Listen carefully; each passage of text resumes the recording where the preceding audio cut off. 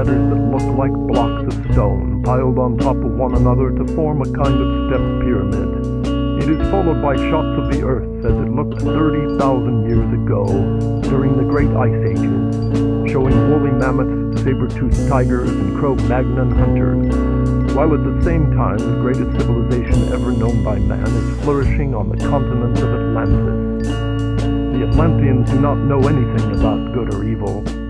However, they all live to be 500 years old and have no fear of death.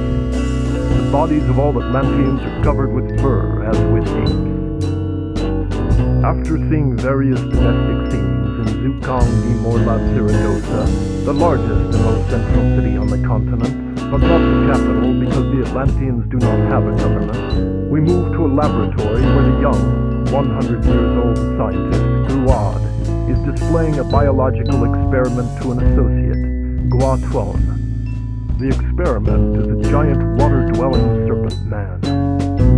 Guatuan is impressed, but Gruad declares that he is bored. He wishes to change himself in some unexpected way. Gruad is already strange. Unlike other Atlanteans, he is not covered with fur, but has only short blonde hair on top of his head and a closed, cropped beard. In comparison to other Atlanteans, he seems hideously naked. He wears a high-colored pale green robe and gauntlets. He tells Guatuan that he is tired of accumulating knowledge for the sake of knowledge. It's just another guise for the pursuit of pleasure, to which too many of our fellow Atlanteans devote their lives. Of course, there's nothing wrong with pleasure. It moves the energies. But I feel that there is something higher and more heroic. I have no name for it yet, but I know it exists.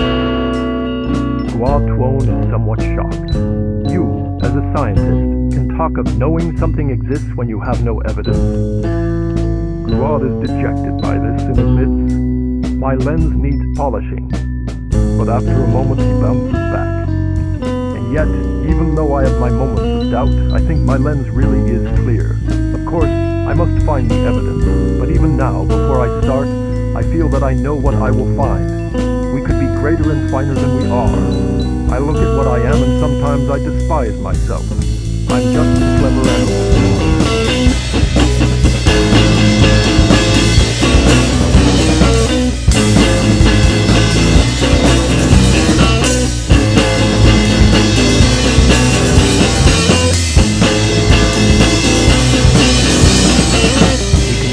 Time and seize eternity.